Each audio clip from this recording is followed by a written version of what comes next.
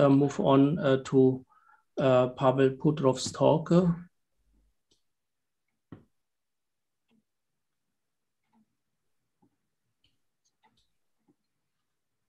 So, can you see my window? Yeah. Okay. You can start. So we are happy to have Pavel Putrov here from ICTP Trieste. He will talk about spin-cobordisms, surgeries, and fermionic modular bootstrap. Please go ahead. Thank you for the introduction, and I would like to thank the organizers for inviting me to give a talk at this great conference. So my talk will be based on a recent work done together with my student Andrea Grigoletto. And so in the beginning, let me be quite general and schematic, but later on I will be more concrete. So suppose we consider quantum field series with a fixed global symmetry group G, and then we can consider the following three abelian groups. So the first abelian group is simply the group of all representations of this G, and the second abelian group will be a group which classifies anomalies of G. So it has a natural abelian group structure with respect to stacking of non-interacting series. Equivalently, one can understand this group as a group of invertible topological quantum field series in one higher dimensions, which has the symmetry group G. And for the third group, let me consider some particular space-time X, and one can consider all possible anomalous phases that can appear under action of large diffeomorphisms or gauge transformations of a series for series on X, so that they're just consistent with the group structure on these groups of large diffeomorphisms and gauge transformations. So then one can consider a sequence of homomorphism between these three abelian groups. So physically, these maps can be understood as follows. So the first map is given by taking a series of free fermions in a given representations and considering the value of the corresponding anomaly of the series. And the second map can be understood as is given by the representation of corresponding invertible TKFT in one higher dimension on Hilbert spaces associated to X with possibly some non-trivial background gauge fields for our global symmetry group G.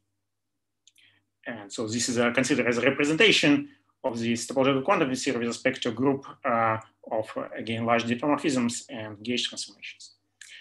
So the goal is to understand more or less explicitly how to evaluate these maps. Of course, this problem is interesting when we consider non-perturbative anomalies, because in perturbative case, this is relatively well known how to do this. And so there are some basic motivations behind this. So the motivation for understanding the first map is, of course, to answer the questions like anomaly cancellation. So when suppose we want to gauge this G, or anomaly matching between two possibly different series, if we can would like to check if they can be equivalent in the infrared. And the second map is important for understanding, for example, what kind of constraints anomaly puts on possible values of partition functions or spectrum on a series on some given space-time, as, for example, can be done using modular bootstrap techniques. So these maps have a very important property, which can be formulated as follows. Suppose we consider a homomorphism between two different symmetry groups. So a basic example of this is if we can consider again the subgroup of another symmetry group. And then for any such homomorphism, there will be a corresponding pullbacks maps between these three groups, which I just described. And it's a nice property that if we put them together with these maps, which I described before, this whole diagram will be commutative. And this is actually a very constraining condition which can be used to do some calculations.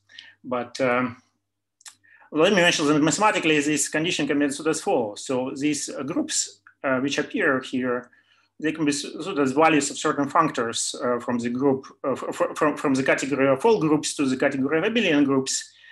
And so these are contravariant functors. That's why we have pullbacks corresponding to homomorphism. And this property can be understood as the fact that we have a natural transformation between these functors. But let me mention again, so this is not just some abstract nonsense. This actually can be used to do some calculations. In particular, the version of this constraint was actually used before, but mostly in the case when G prime was continuous. So, for example, such type of relations were used to relate non-perturbative anomalies and perturbative ones. So let me proceed with a more concrete setup. So let me consider as a case of 2 dimensions and consider series which has a symmetry which is a product of fermion parity times some symmetry group, which I assume to be finite and unitary. And let me consider them on a 2-dimensional space-time, which is a torus. Then explicitly this group of representations can be suited as so one way to understand it as just a pre-abelian group generated by all irreducible real representations, and can be understood just as a usual ring of real representations, considered just as an abelian group under direct sum of representations.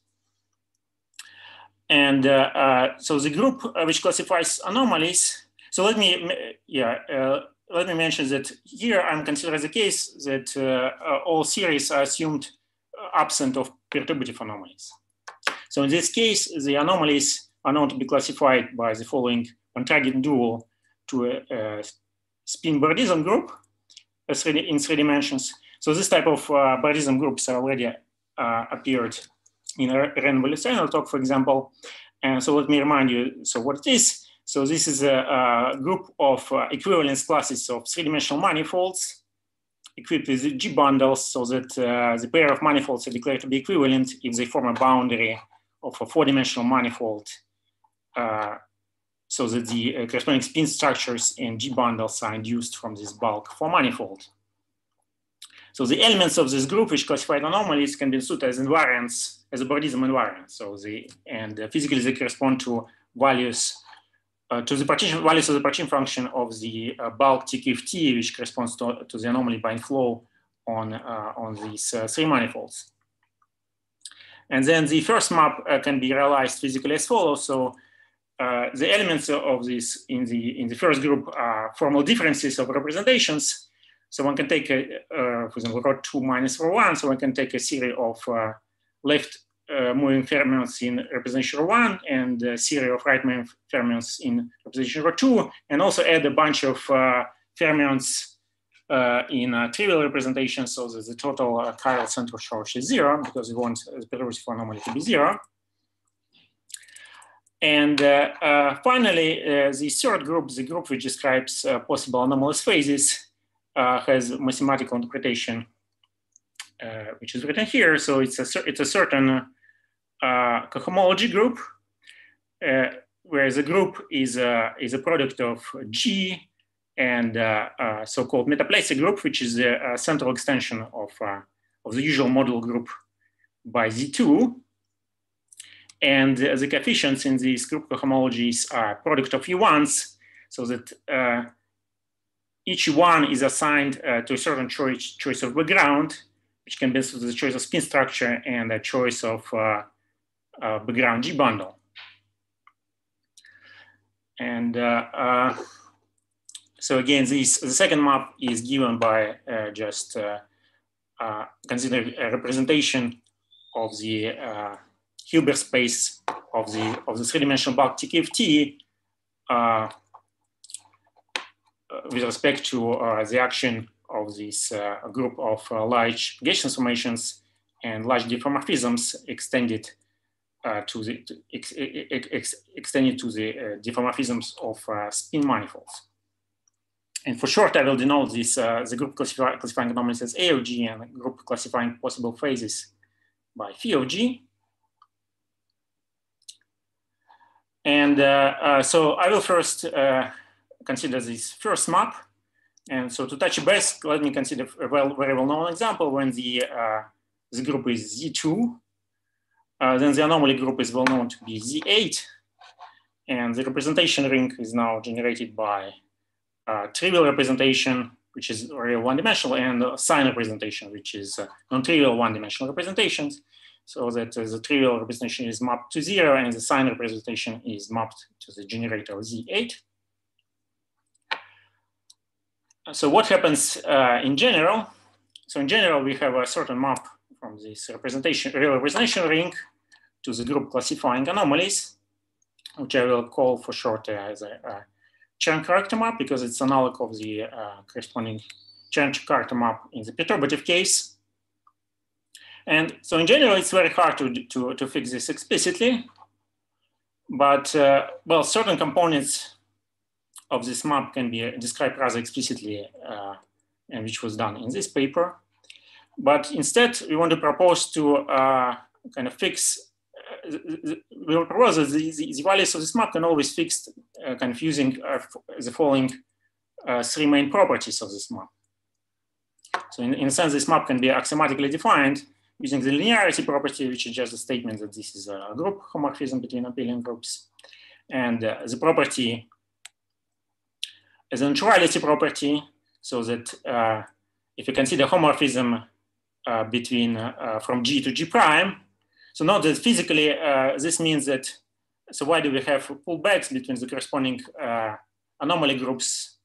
Is that because if you have a theory with symmetry G prime and you have such homomorphism, we can automatically consider it as a theory with symmetry group G, where the G acts by composing elements of G with this homomorphism.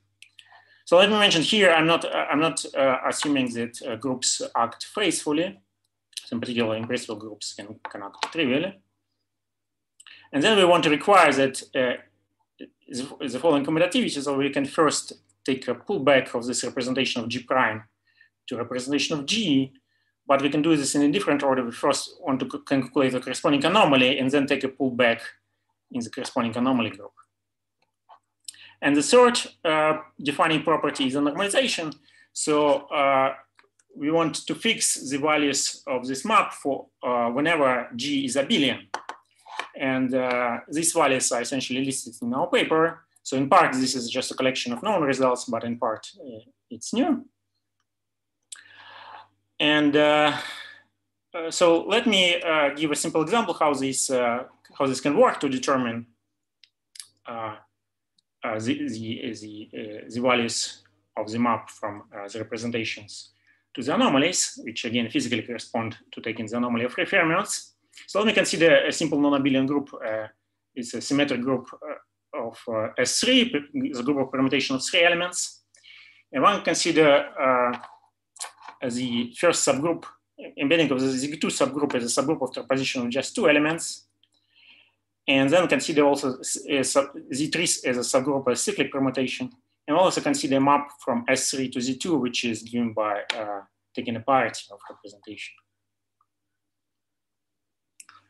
If we consider the corresponding anomaly groups, so for Z2, this is again Z8, and for Z3, Z3 is the classifying group is Z3, and one can show that for this S3 group, the classifying group is Z8 times Z3. We have so we have the corresponding maps in the opposite directions, and so by knowing how this character map acts, how the character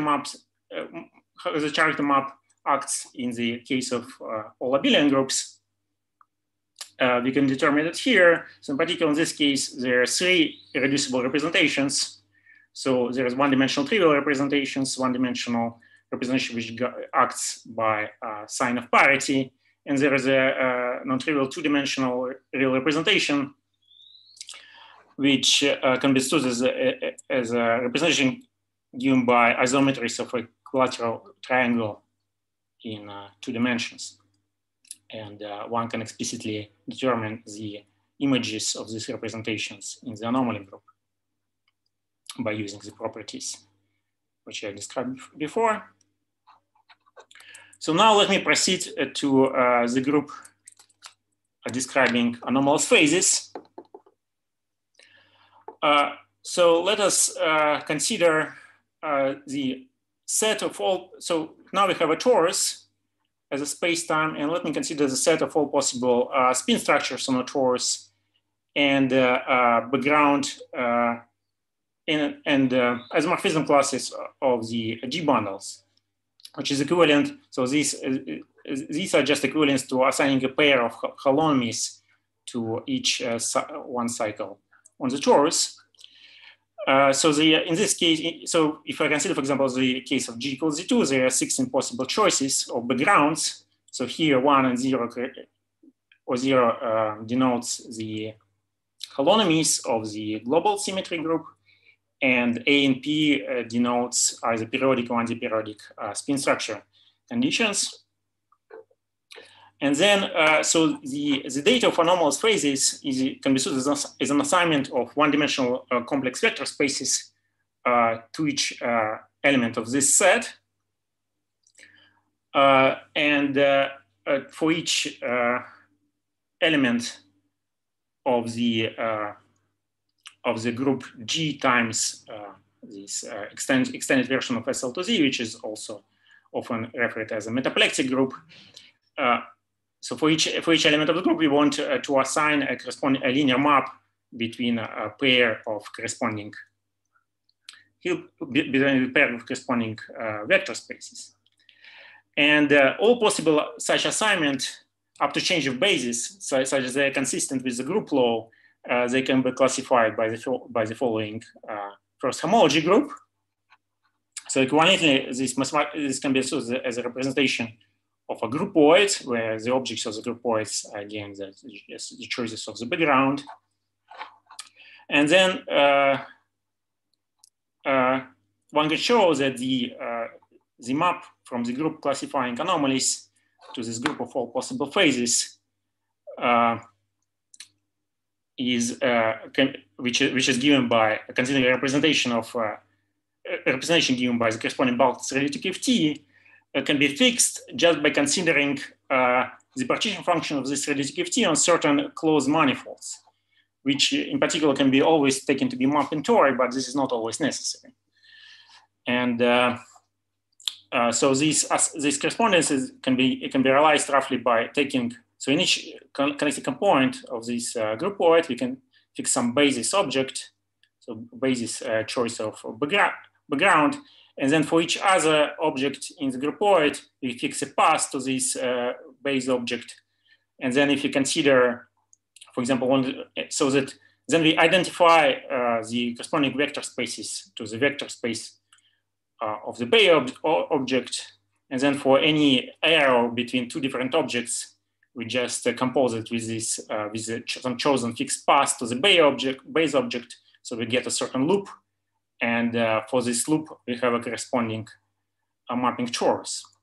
And the value of the invertible distribution of this mapping torus gives us, determines this linear map. So, so in principle, this gives a description of this map from the group of anomalies to the group of possible phases. But of course, we want to make it more explicit. We want to learn how to calculate it. So let me know that since the set of all possible background G gauge field on a torus is essentially the set of all possible commuting pairs on a torus. One can use this to essentially boil down everything to the case of abelian groups. So one can always consider a certain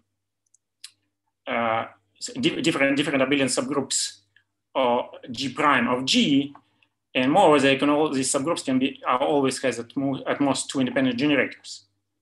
So it follows that it's enough to calculate the values of partition function of the corresponding convertible to T, or equivalently the values of the corresponding bourdism invariants on mapping tori in the case of when G is abelian with at most two independent generators. But in fact, we actually will show how to calculate these bourdism invariants on any closed P3 manifold in an easy way using their surgery representation. So let me remind briefly what is the surgery realization of three manifolds.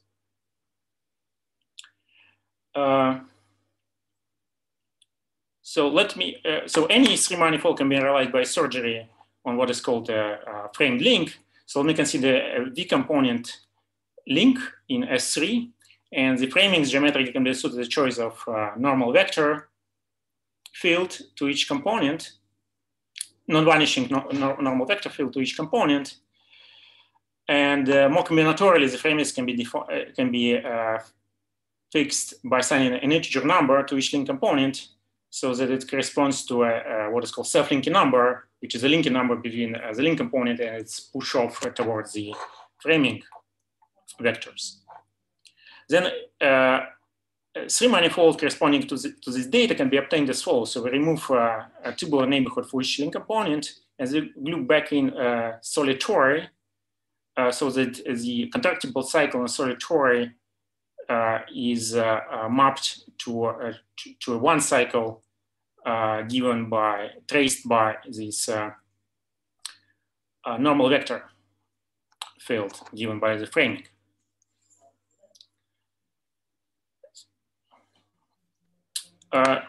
So it's often useful to introduce what is called linking matrix. So it's a V by V linking matrix, and then things like background ZN gauge field, which is as a first element, the elements in the first cohomology group of our three manifold with ZN coefficient can be combinatorially described as follows. So they can be described as a rank V mod n vectors, which satisfy this condition.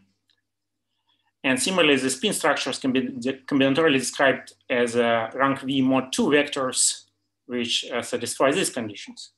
In particular, for each spin structure described by such rank V mod 2 vector, one can assign what is called characteristic sublink.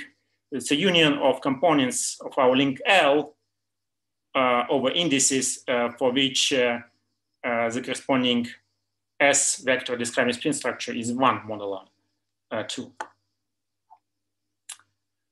Okay, and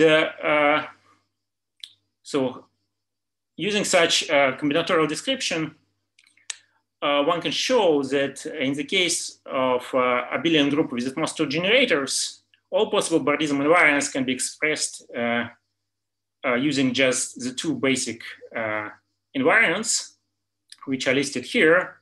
So one, which denote gamma S, takes as values Zn ground gauge field on our three manifold, and spits out an element of Z to N, and it's given by the following expression in terms of this combinatorial description of the spin structure and the gauge field. And the other invariant which we will use is takes as an input Z2 background gauge field, and output is a mod 8 valued invariant, and is given by the following formula in terms of the surgery, where here it's this is what is called Arf invariant of a link, and so these links which appear here are characteristic sublinks corresponding to particular choice of spin structure. And so the values of these Arf invariants are well known for basic links, and well, it's relatively easy to calculate in general. But also here I gave some combinatorial description, which is very easy to use for calculation. But in principle, these invariants can be given some geometric interpretation in terms of surfaces representing Poincare duals to these cohomology elements. So let me give a simple example how I can use this to calculate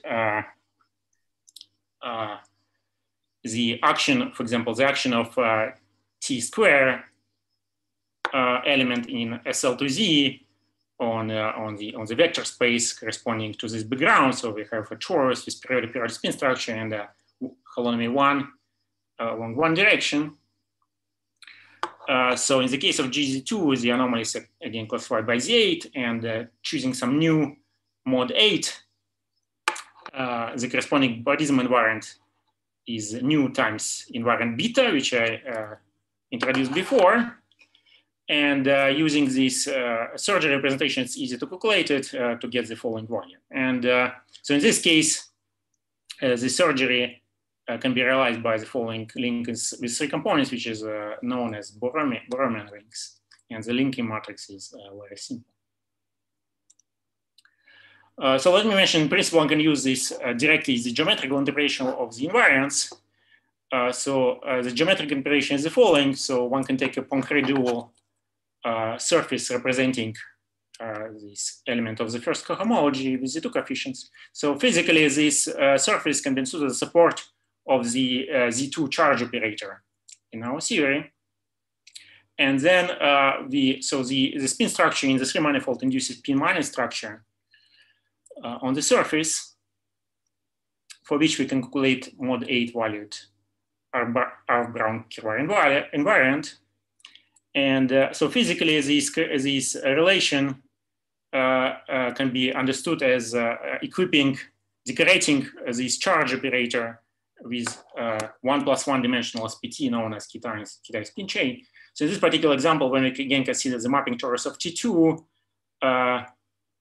which starts from this torus with periodic spin structure and holonomies 1, 0, the corresponding surface is a connected sum of 3 copies of RP2. And again, by calculating its R-bound invariant, we arrive at the same expression. And this can be done for all other generators, for other elements of SL2Z. So as an example, we can, as an application, we can use the known modular transformations to do modular bootstrap. And this we do essentially by generalizing the work done in bosonic case by these people using this SDPP semi-definite program solver. So here I just list some results. So these abounds on the lattice scalars in the Neveu-Schwarz sector untwisted with projection to the trivial fermion parity and the trivial Z2 global charge. And so the horizontal axis corresponds to the central charge, and the vertical axis is a conformal dimension of the lattice scalar, and different curves correspond to different values of the anomaly. In particular, these kinks can be understood, the points below the kinks can be realized by free fermions, where the Z2 global symmetry acts either as left moving or right moving fermion parity. So finally, let me mention some possible future directions. Of course, there are some kind of obvious ways to try to generalize it. First of all, it would be interesting to do this bootstrap for, in the case of fermionic series with some non-abelian global symmetries. And it would be interesting if one can do something in high dimensions or for generalized symmetries mentioned in the Shao talk. And another interesting thing is that, so suppose we consider now fermionic series, which apart from this G global symmetry, now also has 0-1 supersymmetry. And these are supposed to be classified by G equivariant version of the theory of topological model forms, which was mentioned in the Yuji Tojikawa's talks. So here the anomaly group plays a role of some additional grading. And in particular, the pre-part of this theory is described by certain Jacobi-like modular forms for which the model transformations are determined by this map to the anomalous, to the group of anomalous phases. Okay, so that's it. That's all I wanted to say. Thank you. Okay, thank you very much for your interesting talk. So we have time for questions. I see Gregory Moore. Yes, could you go back to the Bordism invariance defined by Kirby et al.? This? Yeah, I had trouble following this. So in the first one for gamma sub s, n is not invertible modulo to n. Yeah, so here what I'm saying, one can take any representative, so A is this. So one can take any lift of A to Z to the V. And then it doesn't matter. And it doesn't matter, it shows that it doesn't matter. using this property, one can show that it doesn't matter. Okay, so so similarly, you're choosing integral lifts. Oh well, here it's actually important. In the second, it's actually important that here to do this formula, it's important that S is chosen to be only 0 and 1. It's a particular lift to Z. So A is yeah. So here is I see. So A is any integral left, and S is 0 or 1, and then you say these are well defined. And similarly, in the same spirit, you know, if the ARF invariant is mod 2 valued, then 4 times the ARF invariant is 0. So I wasn't quite sure what you meant by. Well, this is good because this is mod 2 defined. So this is already mod 8 defined, well defined. Right? So you're embedding. But you're embedding Z2 and Z8. Okay, I had a more conceptual question. So I didn't follow how the topological and anomaly cancellations that you used in most of your talk are input into the fermionic bootstrap. That's probably just because I don't know enough about the fermionic bootstrap, but it seemed like a giant leap in slide 13. Well, we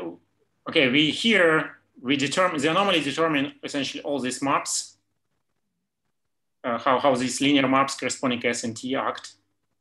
Sure, that was clear.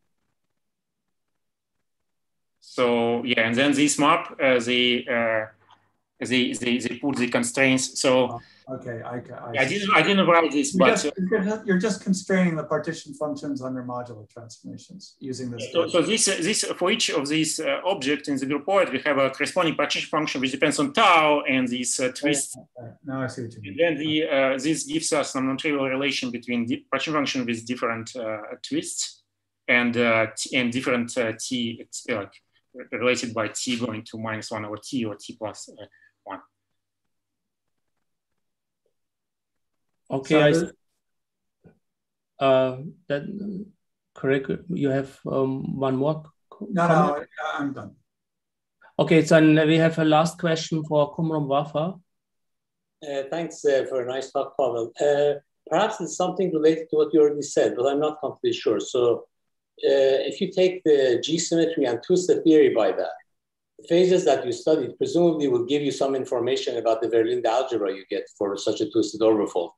Have you studied the relation between this? I mean, it's going to be a vector valued object, so at that point.